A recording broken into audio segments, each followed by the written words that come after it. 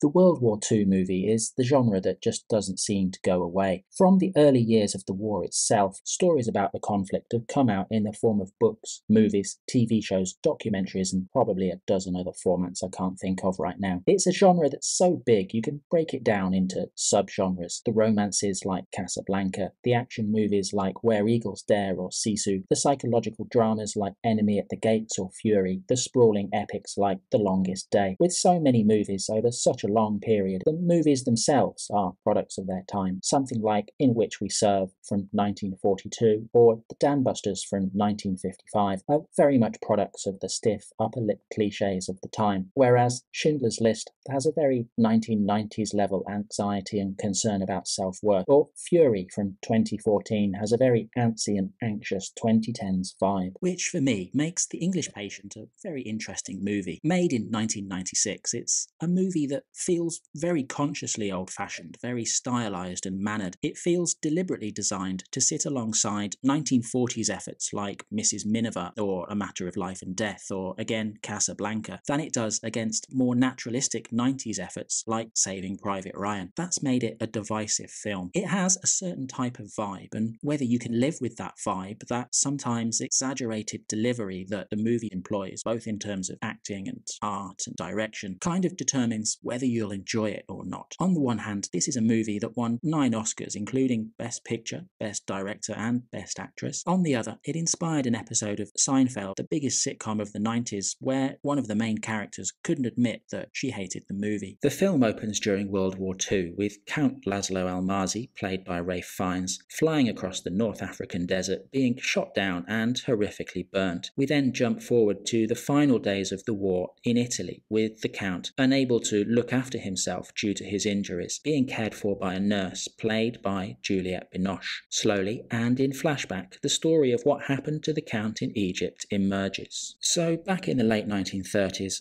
Laszlo Almasy is working on archaeological expeditions in the Egyptian desert, where he meets Catherine Clifton, another member of the expedition. She's married to a third member of the team, but despite that, her and the Count fall in love as they work together. Romances essentially succeed or fail based on how much the central couple are credible. And fortunately, The English Patient has a great central couple. We've got Ralph Fiennes, who was most famous in the 90s, worked on films such as Schindler's List and Quiz Show with Steven Spielberg. And then we've got Kristin Scott Thomas, also most famous in the 90s, in films such as Mission Impossible, 4 Weddings and a Funeral. This pair have enough chemistry to create this credible sense of mutual obsession here. It feels very emotionally all-consuming, so on balance, I like the flashback structure. It allows time for contemplation on what happened, allows us to get away from this sense of obsession that the two create. I don't really care much for the 1945 characters. I'm confused why Binoche got the Oscar and not Kristin Scott Thomas, but I did like Willem Dafoe's character, who brings more context and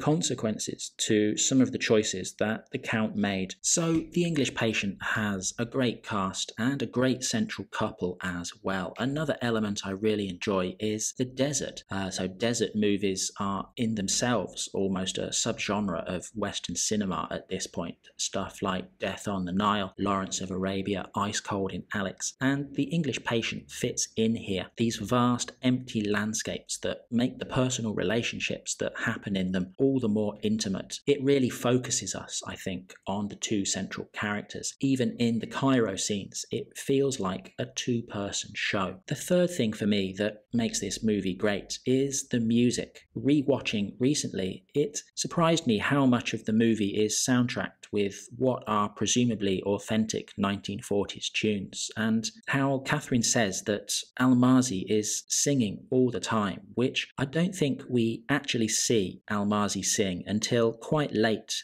in the movie. Ralph Fiennes plays the Count in a very earnest and serious and almost childlike way. I wonder how much of the music in the movie is in-universe as such, and whether we're supposed to think that the music is happening inside Almasy's head, if it's somehow his internal monologue, by which I mean, is the music a Ralph Fiennes plays the Count in a very restrained way, in a very self-disciplined way, and I wonder if the extent of the music is supposed to somehow represent his internal struggles to maintain this facade of seriousness. Catherine at one point says that Almasy is always singing, and this is just not the case for the character we see on screen. I wonder, are we seeing objective reality in these flashbacks, or are we seeing Almasy kind of tidy it up? Would Catherine's version of the flashbacks be wildly different to what we're seeing here?